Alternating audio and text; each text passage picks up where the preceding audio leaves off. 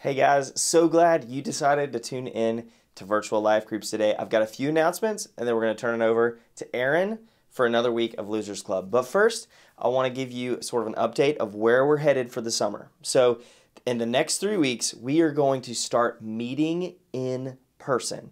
And we're calling these midweek gatherings or midweek hangouts. So, here's the plan. So, this coming Wednesday, which is July 17th, and then July 24th, and then, I'm sorry, June 17th, June 24th, and then July 1st, we're going to meet at 12 o'clock lunchtime to 2 o'clock at the pavilion at the JF Fields for a midweek gathering. The first week next week, which is June the 17th, you're just going to bring your own food. We're going to have games, we're going to have music, and we're going to bring the dessert, and we're just going to have an amazing time hanging out with each other. The 24th, we're doing Malibu midweek, which is a Hawaiian themed. It'll be a lot of fun. Dress in your best Hawaiian outfits. We've got a huge, amazing surprise for you. So you're going to want to be there for that. And then July 1st, we're calling it America Midweek.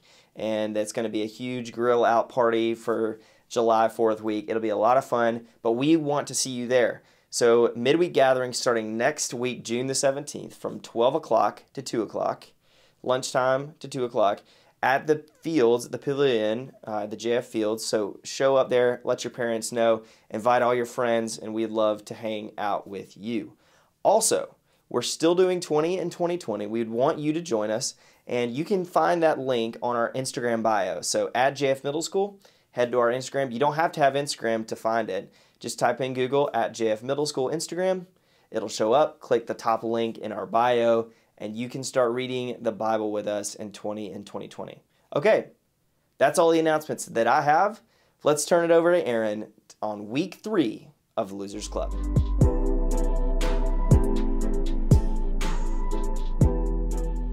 Hello everyone, welcome to virtual life groups. So glad that you and your life group have decided to join us this Sunday. We're continuing in the 3rd week of our Losers Club series. And today we're going to look at the life of a woman who had a really bad reputation. She had made some bad decisions in her life, probably. We don't know a lot of her backstory, but the job that she had is an indication that maybe she'd fallen on hard times. Maybe she'd made some bad decisions. Maybe she just grew up kind of like an outcast in society. But the result is that she is an outcast. She is poor, she's living on the wall of a city called Jericho, and she has a job that none of us would really want to have. And we see in today's story that God still uses her in some pretty incredible ways, that even though she has this poor reputation, God still sees her, looks down on her, and uses her in big ways in his story of redemption.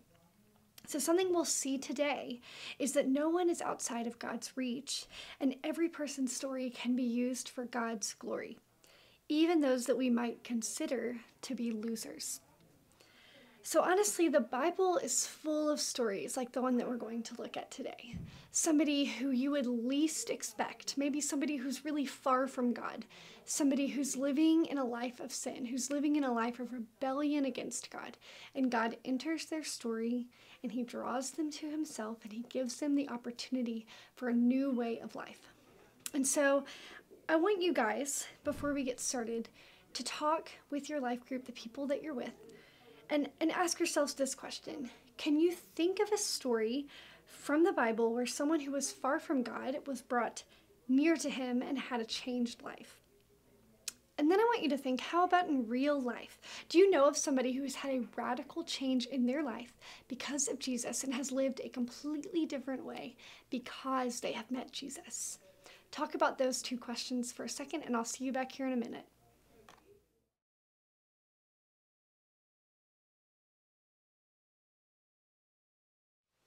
So hopefully you guys were able to think of a couple different examples in the Bible of people who maybe we would consider losers, people who were rebels, people who were far from God, who God brought back into his presence, and he used them for good things in his life. And maybe you even thought of some friends, or maybe you thought about your own life.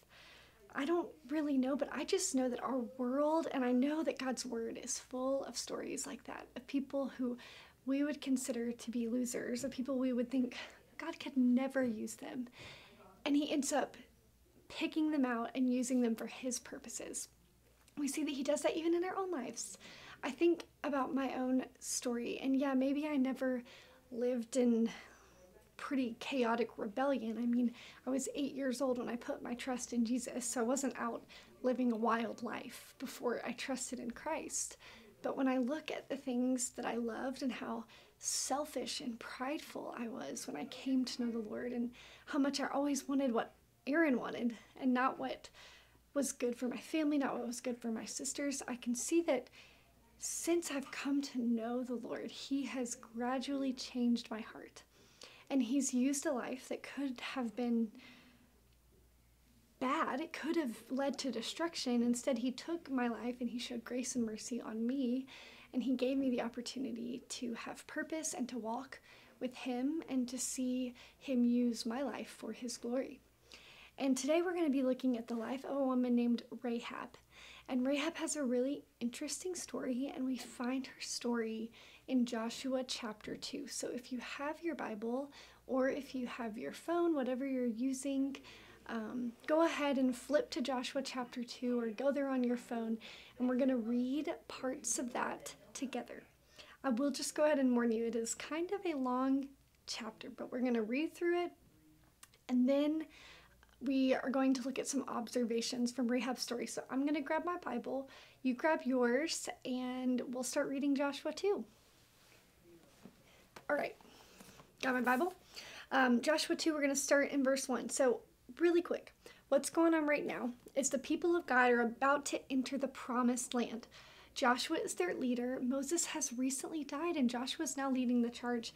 And so in order to go into the land God has provided for them, they have to go through Jericho. You've probably heard of Jericho, you know, the massive walls and a fortified city, really hard to get through. And so Joshua sends 2 spies into the city of Jericho, and that is where we meet Rahab. She is a resident of the city of Jericho. Look at verse 1 with me. So Joshua, son of Nun, secretly sent 2 men as spies from the acacia grove, saying, "Go and scout out the land, especially Jericho." So they left, and they came to the house of a prostitute named Rahab and stayed there. So the first thing that we're going to see, the first observation we see from Rahab's story, is that Rahab had a bad reputation. She was an outcast. She was a prostitute, and that is not a job that you wanted. Now, these women normally lived in the walls of the city. This is generally, literally, like on the outside of the city as an outcast. So she is on the outside, and a lot of people, if they saw her in the streets, probably would have crossed to the other side of the street, would have considered her a loser. Well, let's keep reading a little bit. The king of Jericho was told, "Look, some of the Israelite men have come here tonight to investigate the land." Then the king of Jericho sent word to Rahab and said, "Bring out the men who came to you and entered your house, for they came to investigate the entire land." But the woman had taken the 2 men and hidden them. So she said, "Yes, the men did come to me, but I didn't know where they were from. And at nightfall, when the city gate was about to close, the men went out, and I don't know where they were going. Chase after them quickly, and you can catch up with them." So basically, she lies to the king. But she had taken them up to the roof and hidden them among the stalks of flax that she'd arranged on the roof. So what happens? Here we see a second observation. Rahab was afraid that she would lose her life, but she feared God and she didn't give in to the king. So the king comes and asks her a question, but instead of fearing the king, she lies because she wants to protect these men. Why? Why does she want to protect these men? Well, if we keep reading in verse 8 and 9 and a little bit on, we'll see. It says this, "Before the men fell asleep, she went up on the roof and said to them, 'I know that the Lord has given you this land and that the terror of you has fallen on us, and everyone who lives in the land is panicking because of you.'" Why are the people panicking? Well, let's see. "For we have heard how the Lord dried up the water of the Red Sea before you when you came out of Egypt, and what you did to Sihon and Og, the 2 Amorite kings you completely destroyed across the Jordan. When we heard this, we lost heart, and everyone's courage failed because of you. For the Lord your God is God in heaven above and on earth below." Do you see this here? Rahab has heard stories about God, and she's like, in my mind, that God is more powerful than the king. So I'm going to put my trust in that God. So already, God is kind of stirring something up in Rahab's heart. She chooses the God of Israel over the king of her nation. This was pretty rare at that time, right? So let's keep reading. We're going to see one more observation from Rahab's life. So we keep reading, and Rahab has a request for these men, starting in verse 12. She says, "Now please swear to me by the Lord that you will show kindness to my father's family, because I showed kindness to you. So give me a sure sign that you will spare the lives of my father, mother, brothers, sisters, and all who belong to them, and save us from death." Rahab realizes, like, if they don't seek God, they're going to die. They're going to die like all the other nations that the Israelites have come through, because God is more powerful than all these kings. And God is bringing his people to a land. So she says, I want to be with y'all. I don't want to be left to the side. So the men answered her, "We will give our lives for yours. If you don't report our mission, we will show kindness and faithfulness to you when the Lord gives us the land." So they say, yeah, Rahab, you can be part of our people if you keep your word to us. And so she promises, yes, she will take care of them. She won't tell the king that they've been there. She wants to be included with the people of God. And so what is the sign of this promise, this covenant, this oath that Rahab and these two spies have made? Well, it's a scarlet rope. She lets the men down a rope, secretly, right? So nobody knows that they were there. She lets them down a rope so they can go back to their camp. And then the men tell her this in verse 18. They say, "You keep this scarlet cord tied to the window, and that's going to be the sign that you have kept your promise to us, and God is going to keep his promise to you." So she leaves that scarlet rope outside of her window as a sign that she trusts God. It says in verse 21, "Let it be as you say," she says to the men, and she sends them away. And after they'd gone, she tied the scarlet cord to her window. So the third observation I have from Rahab's story is this, that Rahab's scarlet rope in her window was proof of her trust in God.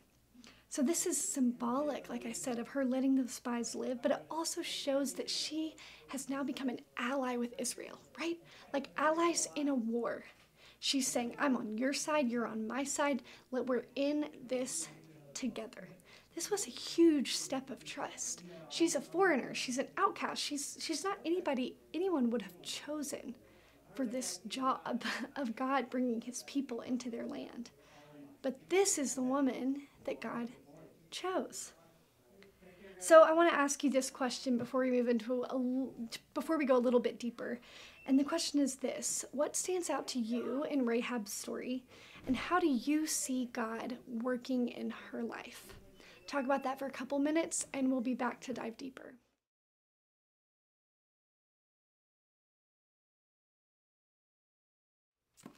Okay guys, hopefully you had some good discussion, just diving a little bit deeper on your own into Rahab's story and seeing how God is using her life. We don't know a lot about Rahab's life, but there are some lessons that we can learn from her. So I want to share 3 lessons that we can learn from Rahab's life and Rahab's story that we see here in the book of Joshua. The first lesson I think we can learn is that we have all been far from God. So we see here in Rahab's story that she is not really a part of God's people. She is outside of the nation of Israel, but God still chooses to bless her, and later he welcomes her into that group of people. So we've also already talked about how Rahab was not really to be admired among her own people. She was probably poor. She was living on the wall of the city. And we also see that she felt real fear about keeping her own life and her family's life. And ultimately, that the way that she had been living was evidence that she was far from God, that she was engaged in a job and in a profession that people who were following Jesus and seeking to keep his law would not have done. So we find her at this place where she's desperate. She wants to follow God. She wants a way out. She wants to become a part of God's people. But at one point, she was far from God. And this is kind of reflected in each of our stories. Even if you grew up in church, even if you have Christian parents, that does not mean that you were born a Christian. It doesn't mean that I was born a Christian. Every one of us at some point in our life, when we are born into this world, we are born with sin. We are born like little rebellious babies. Just, it's in our nature to want to rebel against God. And so each one of us at a certain point in our life has been far from God.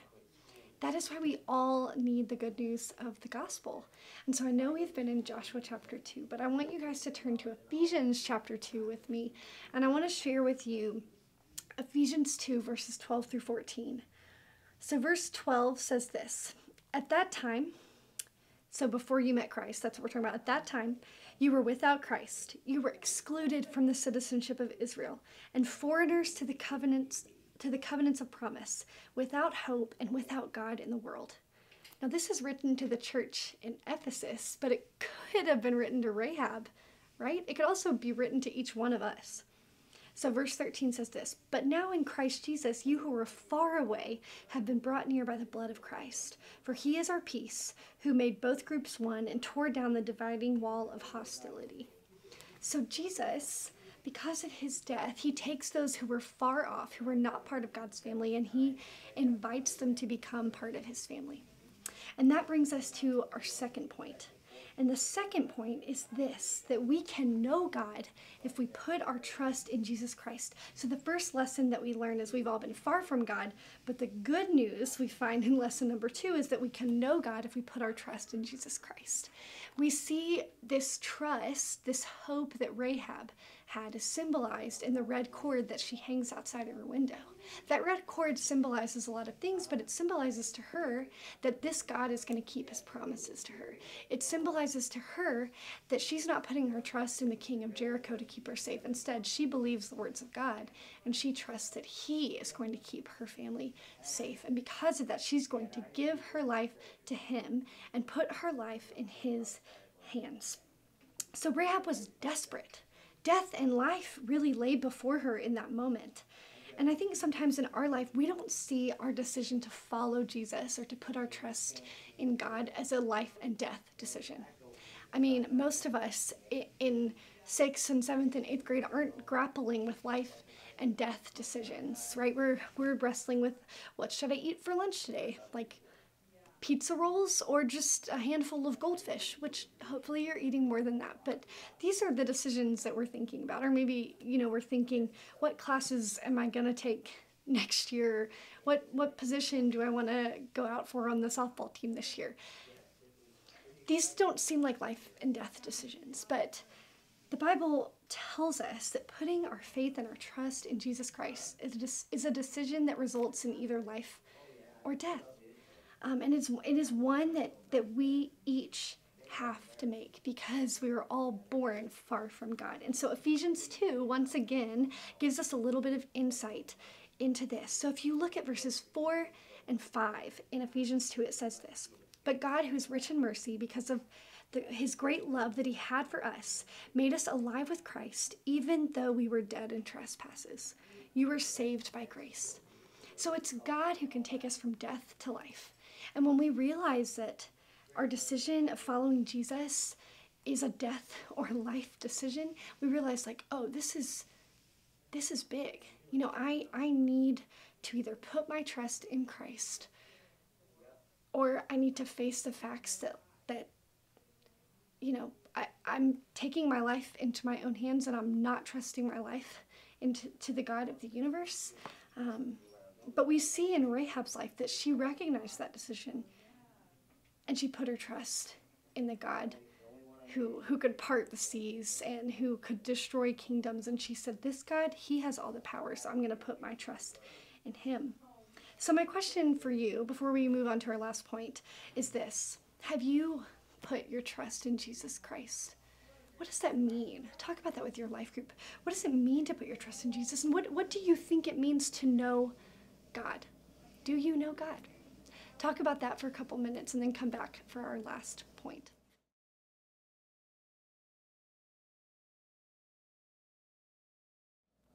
Okay guys, hopefully you got a chance to share your story a little bit and get a little honest with your life group just about whether or not you have put your faith in Jesus Christ. I hope that if you have, that you see fruit in your life, but maybe if you haven't put your trust in Jesus Christ yet, hopefully this story about Rahab is making you think a little bit about what it means to put your trust in Jesus. In a sense, I like to keep in my mind that picture of Rahab putting out her red cord out of her window as a statement to all the people around her, I'm putting my trust in Jesus. I mean, this was an impossible situation. She knew that Israel was going to come and destroy her city, but instead she put her faith in God. She hung a rope outside of her window, which, when has that ever saved anyone before? Never, except for this one instance, right?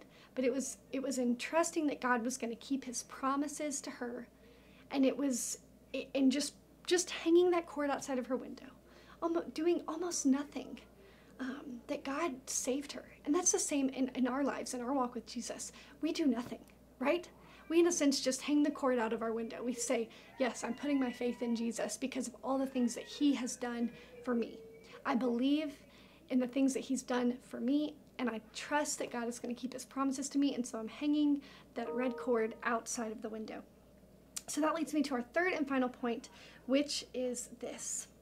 God is trustworthy, and he keeps his promises to us. So ultimately, Rahab's story, the story about this woman who we might say is part of the Losers Club, is really a story about God. It's really a story about God. It's about his faithfulness and his willingness to bring people who are far from him into his people, into a relationship with him. And so your story is not about you either. Rahab's story was not about her. It was about God. Your story is not about you. Your story is about bringing God glory. So how do we see this in Rahab's life? Well, in Joshua chapter 2, like I said, which is where we've been, in verse 14, I'm going to get there.